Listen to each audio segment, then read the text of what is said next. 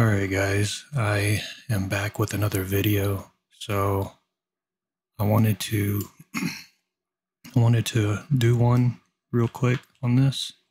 So a lot of people seem to be confused as to how virtual shadow maps actually work, why they're performance heavy, and so on and so forth. So I wanted to show you in this scene. I have virtual shadow maps turned on. And so I'm going to do a stat FPS to show the frame rate is about 70. Now this is a fairly complex scene, but the models are fairly simplistic, so it shouldn't be hitting that low. So if we do stat unit, you'll see that's on the GPU, 14 millisecond hit. So what's causing that? If you, there we go. If you just type in ProfileGPU, a lot of people don't use this. It's a very useful tool. I believe everyone should take the time to learn to use it. It's very useful. I have debugged and resolved several issues in my own projects using this. So if we go to scene, also if you noticed, I pressed this button right here until this was at the top. And you'll see that the heaviest hit is right here on the scene. And the heaviest one out of everything is shadow depths. And if we look at this, it says render virtual shadow maps non-nanite. And it's referencing the light source. Actually, I have two light sources in here, so I'm getting 2 hits off of this. I don't know why I have 2 light sources in here. I think this map comes with 2 light sources. For some unknown reason, they have 2 of them. So you're getting twice the hit, unfortunately. But anyway, so if you expand both of these, you'll see we are getting a 3.39 millisecond hit off of that one and a 2.35 millisecond hit off of that one. Rasterize, what is that? So let me explain to you. Virtual shadow maps were designed for nanite. Nanite is virtualized geometry, and virtual shadow maps are virtualized shadows. So if you're familiar with virtual textures, they're stored and rendered in a different way. So I'm not going to go into that because honestly I don't know all the details, but I will tell you that it seems that for virtual shadow maps, they can easily be combined and used with each other. If something is not virtualized, such as regular geometry, then it has to rasterize it, and that's just a process that converts it into a format that the GPU can then use to render that onto the trees and whatever else onto the geometry. So with the virtualized shadow maps, the reason why they have such a heavy hit is because of that right there.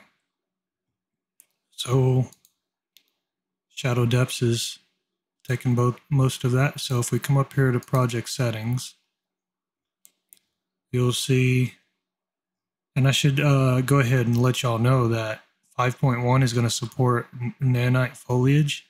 Now, that's world position offset, and masked materials is actually what they're adding support for. Now, the reason why they're doing that is mostly, from my understanding, because of this issue right here, where you have a lot of non-nanite geometry in the scene, and it has to rasterize it. That's an extra pass, and it's an expensive one. So in order to compensate for that, they are adding, they have went ahead and pushed to add support for masked materials such as leaves and world position offset such as the movement on the leaves. in the trees. So in 5.1 that will be added, and it'll be added for this very reason, because people want to use this in their scenes, but as you know, most games have foliage, and that makes a big problem because you get this 40 frame per second hit on any project that uses virtual shadow maps with non-virtualized geometry such as foliage. So you may not get that big of a hit on, or you may not get much of a hit at all if you're not using foliage, because I'm assuming that you'll have everything as nanite. But if you have a scene and it doesn't have foliage, but it has a lot of stuff in it, and it is non-nanite, then if you use virtual shadow maps, this will cause a 40 frame per second hit on your scene. So I'm sure that'll vary depending on your hardware, and so you should probably look at it in milliseconds. That's the reason why they have the GPU profiler. So a 3.39 millisecond hit for me, that could be quite a bit larger for you if you don't have heavy hardware, expensive hardware like I do. So if we come down here and we turn virtual shadow maps off, you'll see that the frame rate immediately jumps up to 120. I believe that's a 40 frame per second hit on this scene. Now on my other scene, and it's a more complex scene, if you've seen the other videos, I get the same hit on that scene as well. And that's because my foliage is not nanite.